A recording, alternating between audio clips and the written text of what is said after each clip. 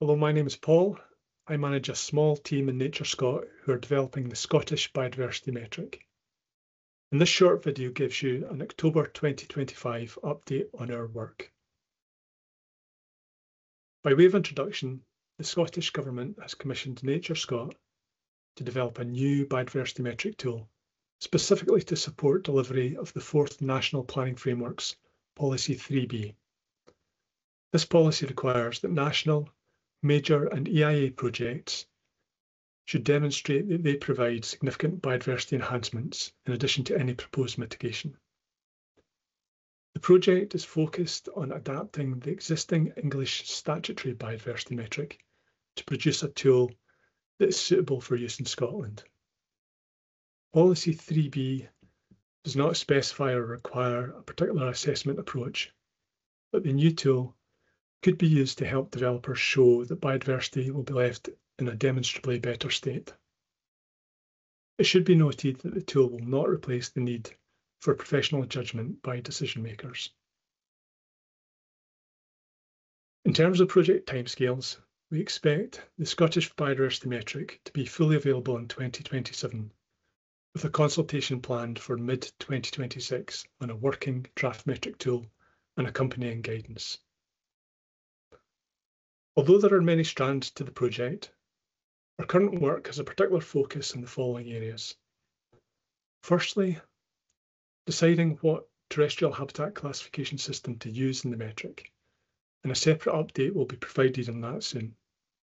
Secondly, agreeing how the biodiversity value of habitats is scored.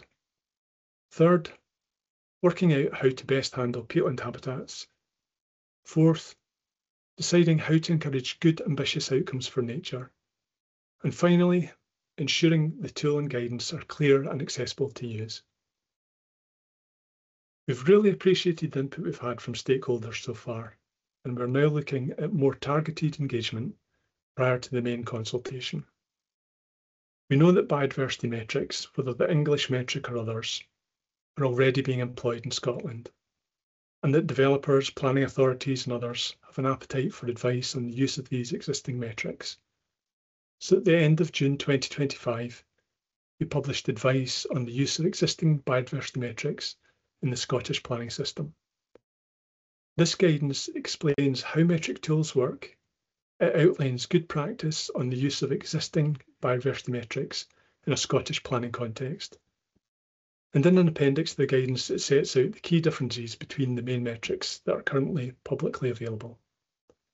The guidance can be found on our NatureScot metric webpage. Please have a look if you're interested.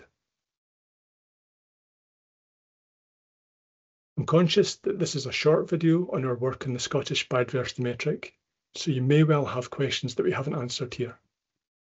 We plan to prepare an FAQ document, so if you do have any questions on the metric, please submit them to our biodiversity metric email address, scotbiometric@nature.scot, by the end of Friday, 31st of October, and we'll do our best to answer these. As well as the FAQ document, we plan to give you a further update on NatureScot's work on the metric later in the year. Thanks very much for watching. I hope you found this update useful. If you have any further questions, please get in touch.